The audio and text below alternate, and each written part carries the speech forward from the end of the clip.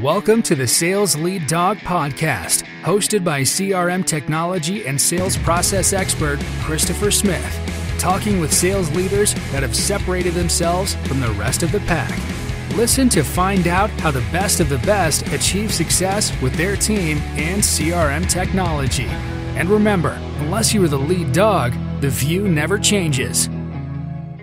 Welcome to Sales Lead Dog. Today I have joining me Matt Paige. Matt, welcome to Sales Lead Dog. Hey, Chris. Thanks for having me today. So Matt is the Vice President of Marketing and Strategy for HatchWorks in Atlanta. Matt, tell me about your role in it at HatchWorks and about HatchWorks.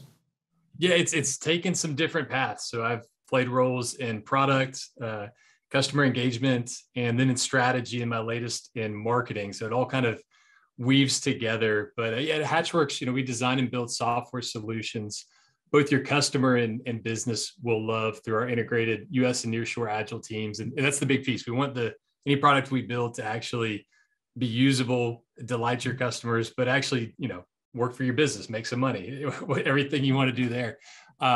What's interesting as of late, our nearshore agile teams have just blown up, right? It's ever since the pandemic, having teams down in Latin America, you don't have to be in an office anymore. So being able to align around time zone has just changed the game out there today. So it's been an interesting kind of business model shift, or I guess business line that's really grown like crazy for us since the pandemic and everything hit.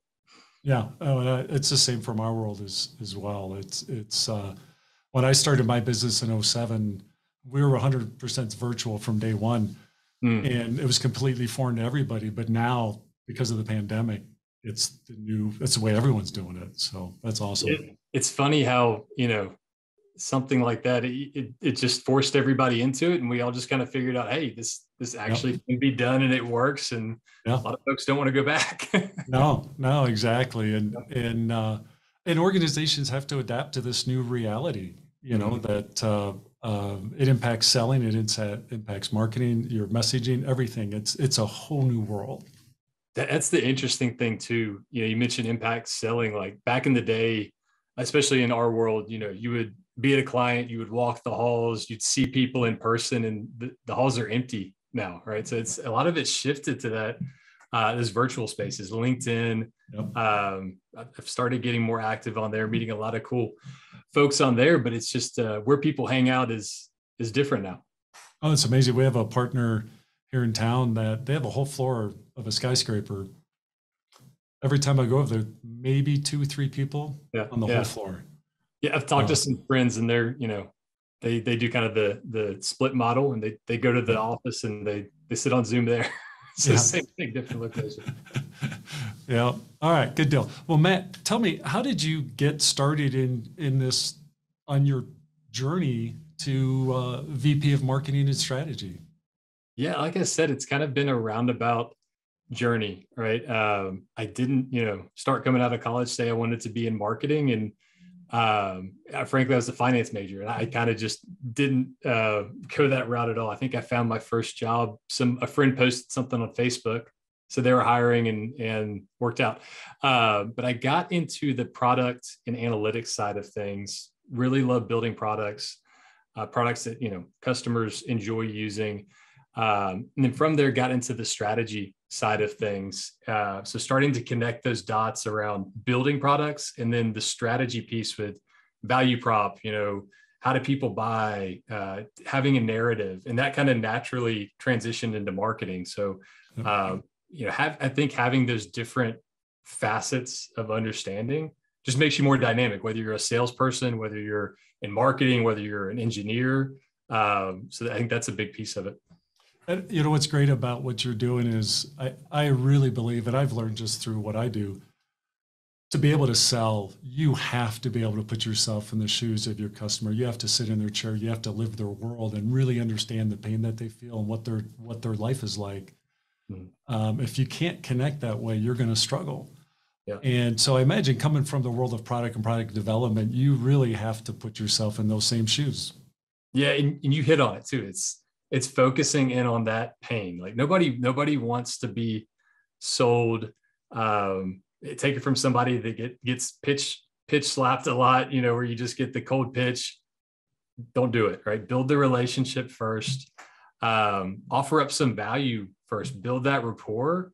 I can tell you, I've had folks who go that route, and I'm always willing to talk to them, have a conversation, and I end up learning a lot versus folks that do the cold pitch. And, there is some value in that if you got a really strong value prop, but it's a lot harder to sell. And I think it gets back to that piece, right? You got to hone in on what's the pain that your customer's experiencing and how are you going to get them through that? Like, what's this, ideal future, magical future you're going to take them through, transform them along that journey. Oh yeah. So very excited to have you here on Sales Lead Dog, because we've talked about this before we started the recording here, that to be a successful sales leader, you have to be a team player, and your counterpart on the team, the offense to your defense, or your defense to your offense, however you want to put it, it's marketing. And if you don't have that strong connection, that strong alignment, and where you guys, both groups are working together and going in the same direction, you're going to struggle. So talking from your position as VP of marketing, how do you create that alliance, that alignment with sales? Yeah, and you hit on it. It's a team sport. I mean, you can't tell I'm sitting down, but I'm 6'8". I played basketball my whole life, and it's true. You got to be able to work together. I think how I came up was unique in the fact that I kind of came from the business side. Like, I learned how to run a P&L. You understand those different levers and dynamics. And I didn't start working with sales until later on in my career. And I think people would throw stuff at me if they could, but I kind of undervalued what sales did and how hard it was. Make some cold calls and it's easy, right? But once you start really honing in on what it takes to be great at sales, it's not for the faint of heart, and it's not an easy job. But you hit on it. For marketing, I want to see the way we view it as marketing is a partner to sales. Right. It's very much, what's our common purpose? What's our core goal? Let's say it's revenue, right? I want us as marketing being accountable for that as well. I don't want to just be accountable for, hey, I generated 1,000 marketing qualified leads, go us, which none of those lead to any type of deals or revenue. That's counterproductive. And you get some infighting, and then it's just, not a fun environment to be in. So as much as we can collaborate with sales, the better. Oh yeah. So how do you, as a leader in marketing, work with your counterpart in sales, or how do you create that bond and that connection? Yeah. So the way I view sales, it's like a secret weapon that so many marketers do not take advantage of, right? You literally have people talking to customers every single day. And it's hard as marketers to get in front of customers, but your salespeople are talking to customers. Go talk to your salespeople. And that's what we've started doing, a cadence of interacting with our sales folks, getting that feedback loop in there. And they understand what's resonating, what's the pain of their buyer. Are we even targeting the right ideal customer? They are literally on the ground floor when it comes to that stuff. So if you're not engaging with your sales team, if you're not working with your sales team, you're missing out on so much opportunity. Yeah. Let's flip the coin. How should sales be coming to marketing saying we need to work together? How should that happen? Yeah, that's a good point as well, because marketing's not just let's build a pretty deck. Give me some materials. I need XYZ. It's that collaboration piece. It's coming together. It's talking about those pain points, and then how do we turn that into a message and a value prop that somebody will actually be interested in? Well, let's not even go to interested in buying. Interested in giving you, 15 seconds of their busy time to just even pay attention. Let's start there, right? So that's the key piece: is view them as a partner. Yes, we're creating the sales enablement materials, but have a discussion. Get to know those folks.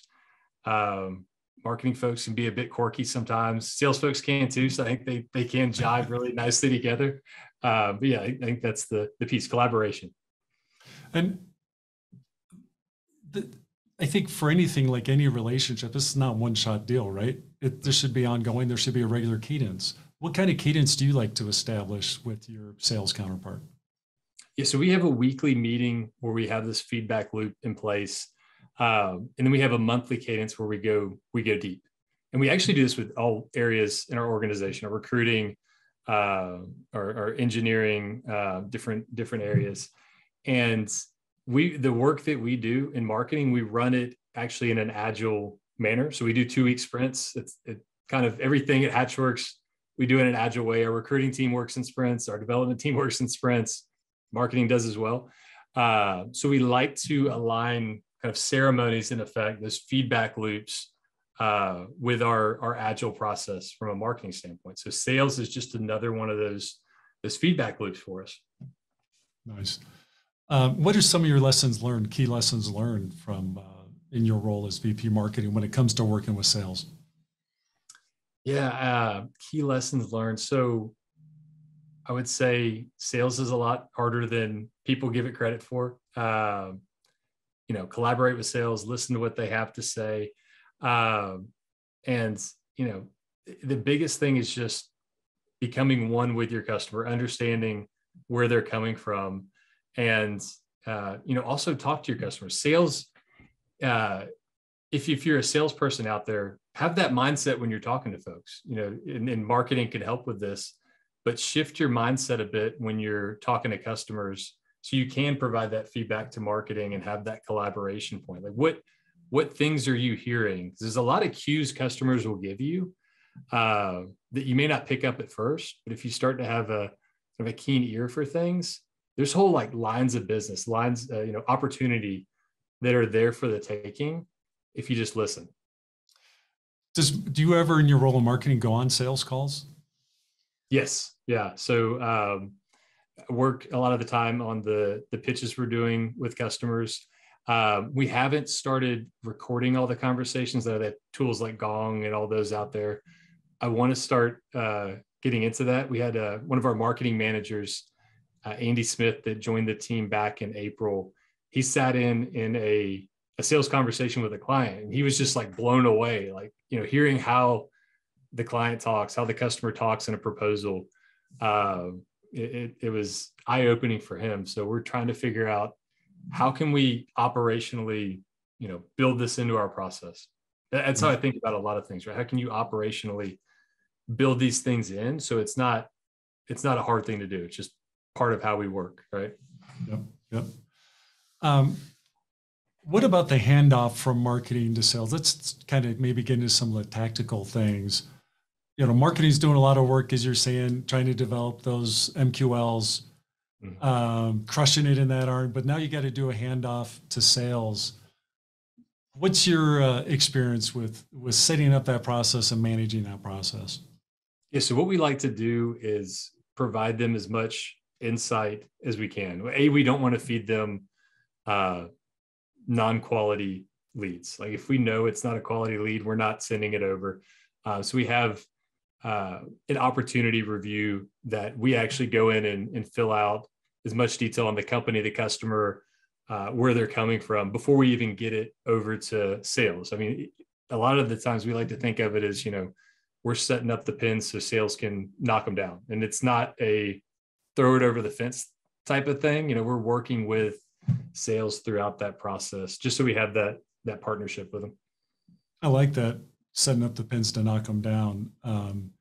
Because that really is, I think that is absolutely the right perspective, that, you're doing all this work to generate this stuff, but anyone who's been in your role know a lot of the stuff that you guys end up getting, they're not the right match. It could just be bad data or whatever, but you also get the companies that they're just this isn't our target customer, or what, someone we can really work well with. So someone's got to take a look at that stuff, because the last thing you want to do is feed that stuff over to sales and have them say, guys, this is garbage. And then they just shut the door on you.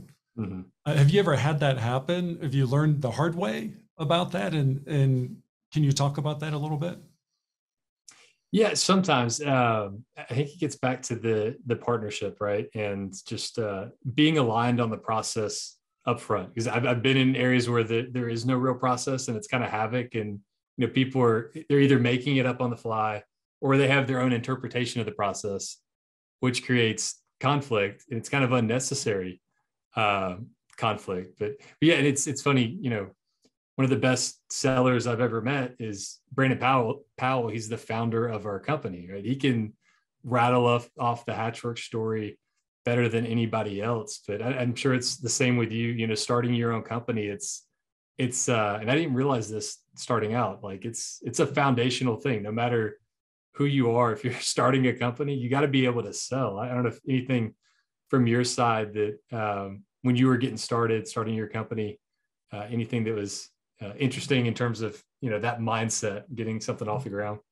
Oh yeah. It's, I don't come from a sales background. Yeah. So I've learned by falling on my face a whole lot of times and learning from that. And, doing the thing of like, okay, where did I screw up? Where did I go wrong? What's my takeaway for the next one? So I don't do that again. And I wish I was more like a Brandon, but I just, I came on a different path. But it does come back to the same point of you better know your customer and who it is you're going after. And you better have a value proposition that resonates with them. Yeah. If you don't, you're just spinning your wheels.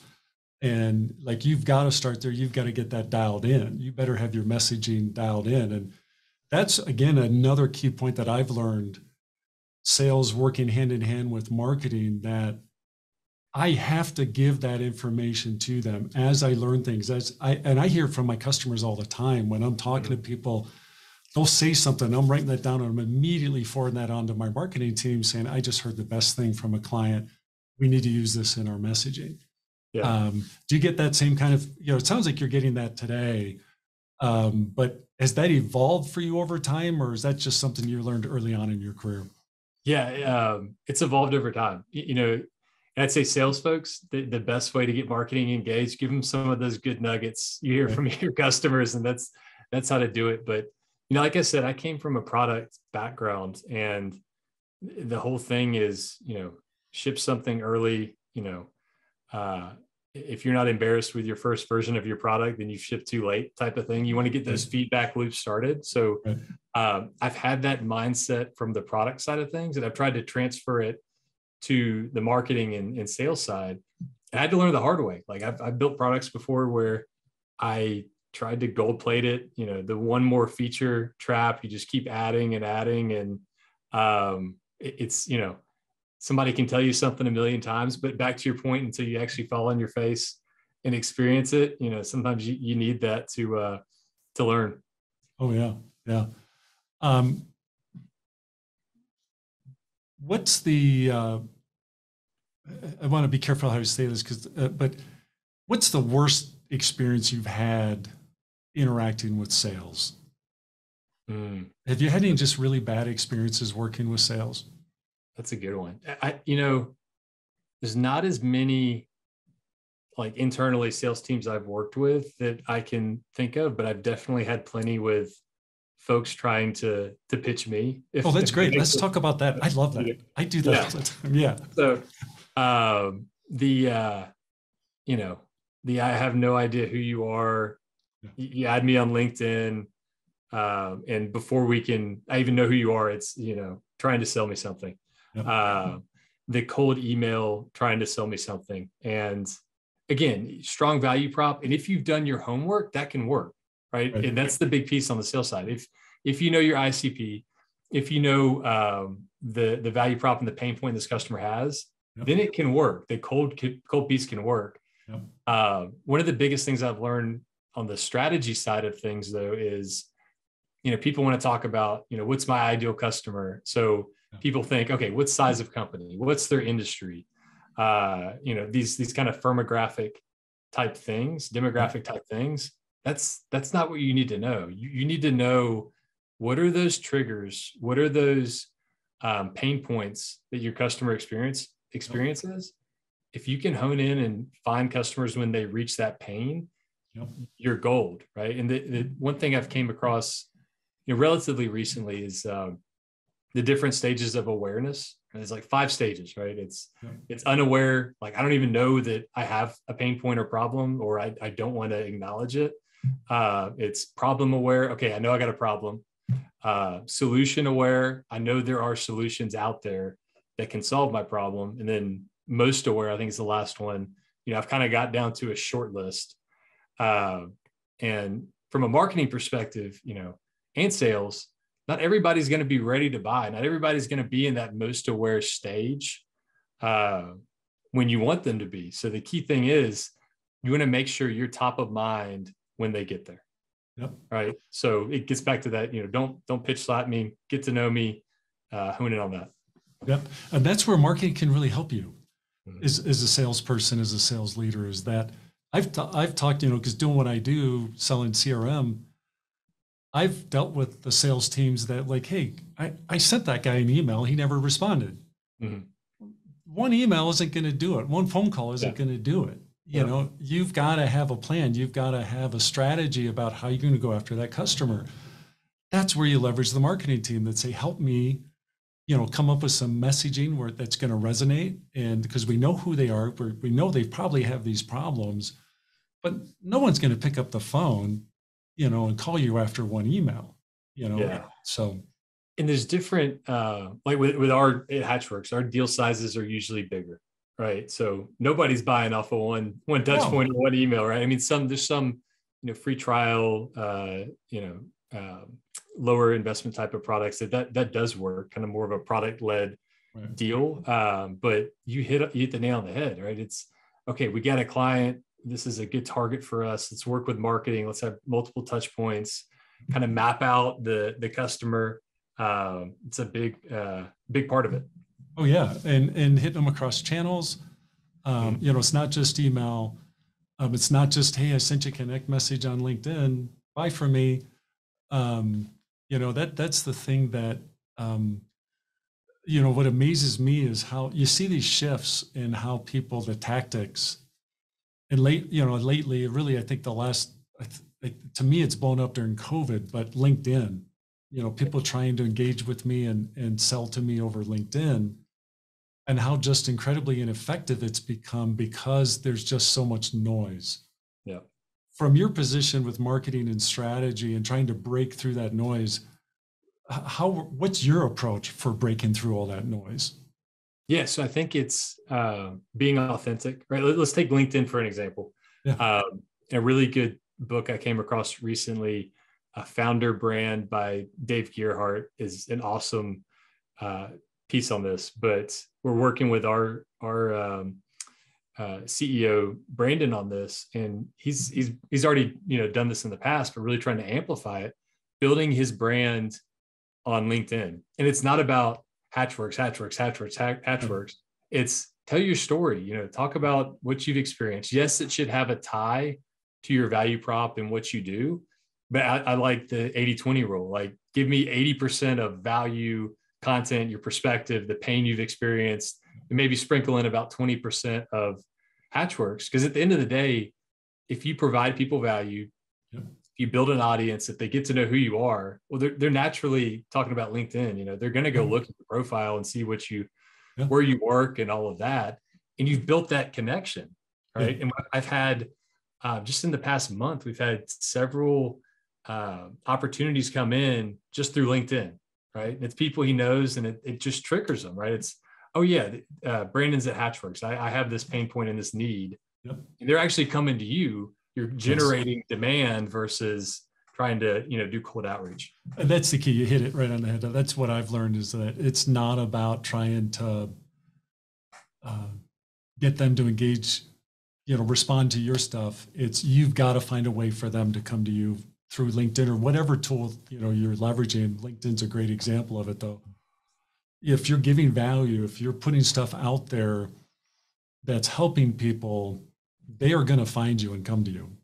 Yeah. Yeah. One thing I tell my daughters, you attract more bees with honey, right? Than vinegar. Provide that value, provide something sweet, something good. Yep. People like that a lot more. Yep. Now, when you go to Matt's LinkedIn profile, he's shared a recent post. How is the puppy doing? Oh my gosh. So yeah, for those of y'all that don't know, my mother-in-law just got a brand new puppy, and going into it, it's my mother-in-law's dog, right? We have a dog. We have an 8-month-old at home. We don't need a second dog, but the dog spent the night at our house last night, and I'm afraid it may find its way to our house. So I'm trying to make sure there's that line of separation. But it's hard to say no to a 6-year-old with a puppy. Yep.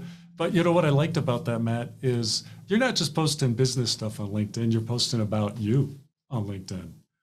And that's another way for people to get to know you and connect with you, right?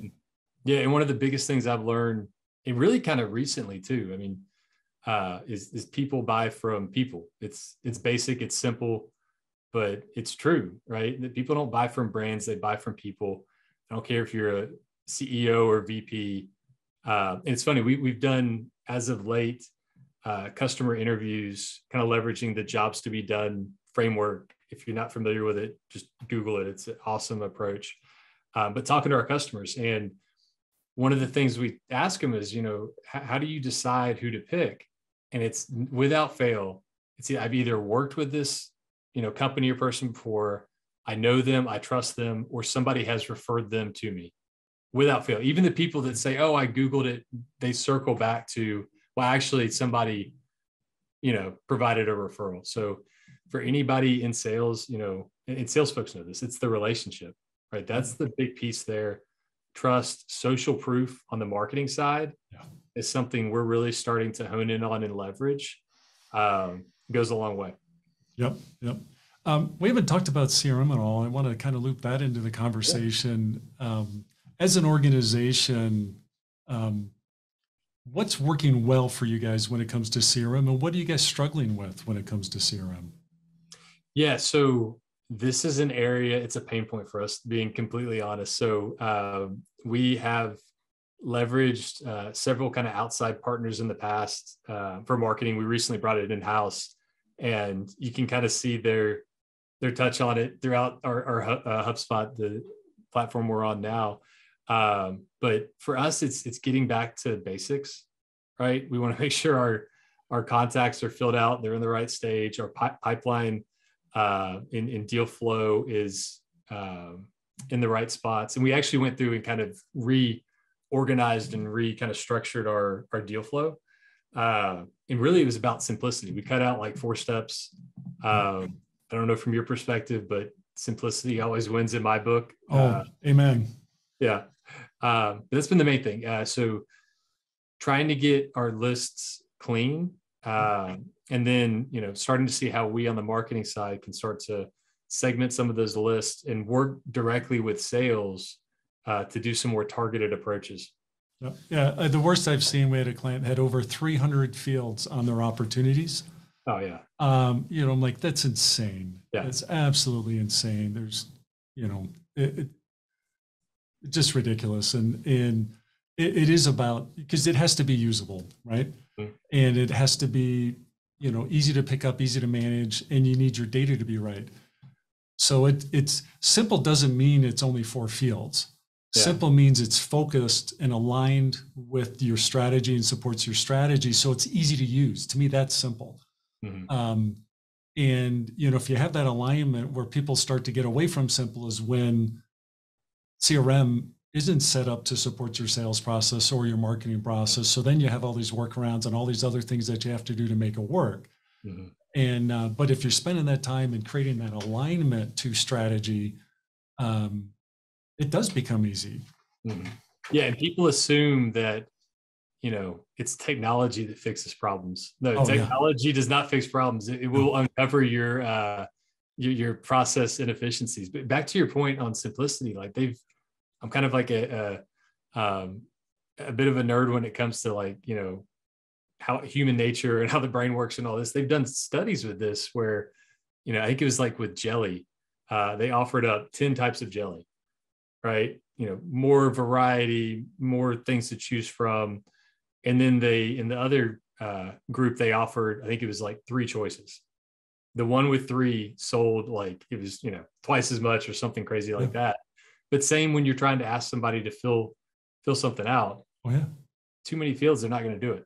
No, and it's not, it's going to be incomplete. It's going to be wrong because they're going to rush or whatever. And it really is about doing that work to really understand what do we need to move the deal forward. And I see that all the time, which is said, I've yet to see technology fix the problem. It'll put a big old spotlight on it. And also technology is not going to fix bad process. Process should be supported by your platform, but it should not define your process, and I think that's another common pain point. That's coming from 2 guys that actually have built and build software for a living, right? Yeah. So, oh yeah. Yeah. Yeah.